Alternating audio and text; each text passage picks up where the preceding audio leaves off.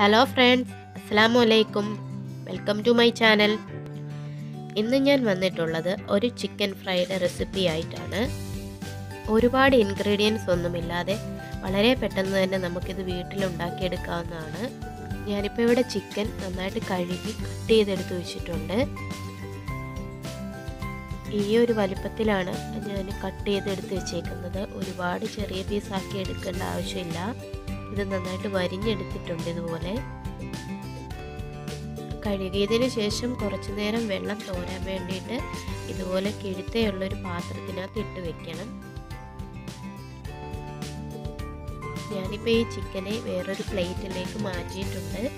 ഇതിലേക്ക് ഞാനിപ്പോൾ അര മുറി നാരങ്ങ നീര് പിഴിഞ്ഞ് ചേർക്കുന്നുണ്ട്.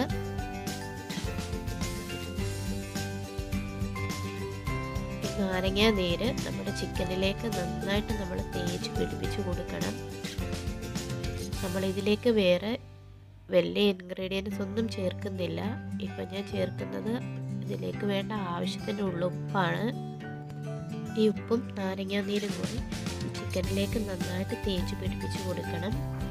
എന്നിട്ടൊരു 5-10 മിനിറ്റ് നമ്മളിങ്ങനെ വെച്ചിരിക്കണം.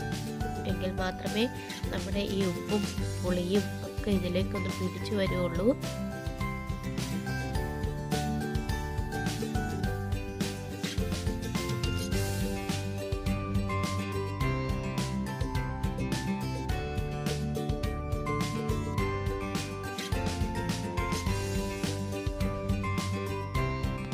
ഇവിടെ ഞാൻ കുറച്ച് പുതിനയില കഴുകി എടുത്തിട്ടുണ്ട്. ഇത് നമുക്കൊരു മിക്സിയുടെ ജാറിലേക്ക് ഇട്ട് കൊടുക്കാം. ഇനി ഇതിലേക്ക് 4 പച്ചമുളക് ചേർത്ത് കൊടുക്കണം. നമ്മുടെ എരിവിനനുസരിച്ച് നമുക്ക് പച്ചമുളക് ചേർത്ത് കൊടുക്കാവുന്നതാണ്. ഇപ്പം നല്ല എരിവുള്ള പച്ചമുളക് ആയതുകൊണ്ടാണ് ഞാൻ 4 ചേർത്തേക്കുന്നത്. നിങ്ങൾക്ക് എരിവ് കൂടുതൽ വേണമെന്നുണ്ടെങ്കിൽ ഇതിലും കൂടുതൽ പച്ചമുളക് ചേർക്കാവുന്നതാണ്. ഇതിപ്പം ഞാൻ നന്നായിട്ട് അരച്ചെടുത്തിട്ടുണ്ട്.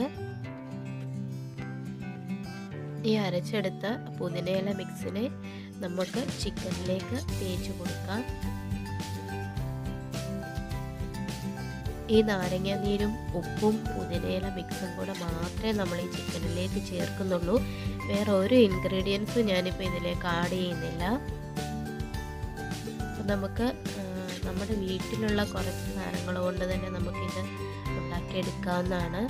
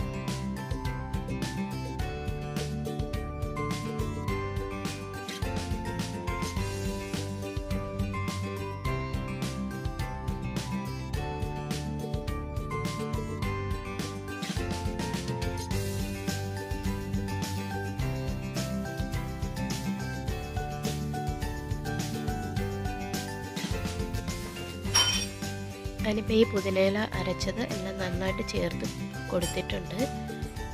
നമുക്കിനി ഇതൊന്ന് ഫ്രൈ ചെയ്തെടുക്കണം.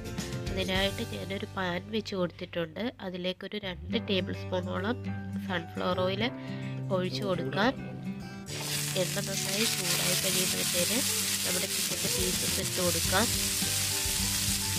ഇതിന് നമുക്ക് ഒരുപാട് ഓയിലിൻ്റെ ആവശ്യമൊന്നും വരുന്നില്ല. ആ ചിക്കനകത്തുള്ള വെള്ളത്തിനകത്ത് തന്നെ കിടന്നാണ് ഇത് വെന്ത് വരുന്നത്.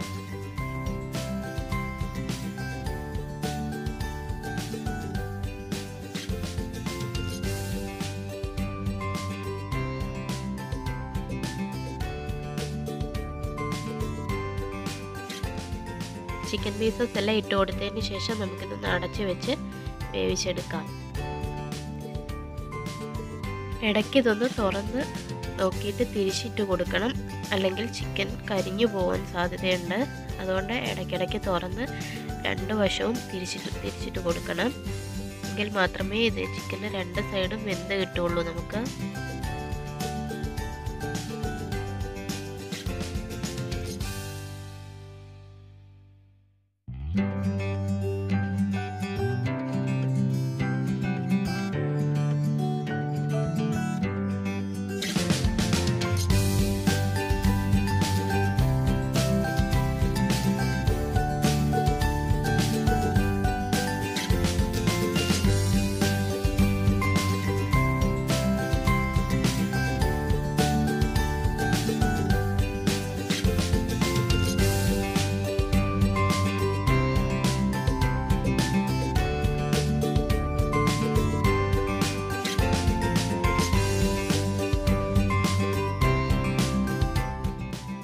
ചിക്കൻ്റെ രണ്ട് സൈഡും ഒരേപോലെ വെന്ത് കിട്ടിയിട്ടുണ്ട്. ഈ ഒരു പരുവം മതിയാവും. നമുക്കിനി ഗ്യാസ് ഓഫ് ചെയ്യാം.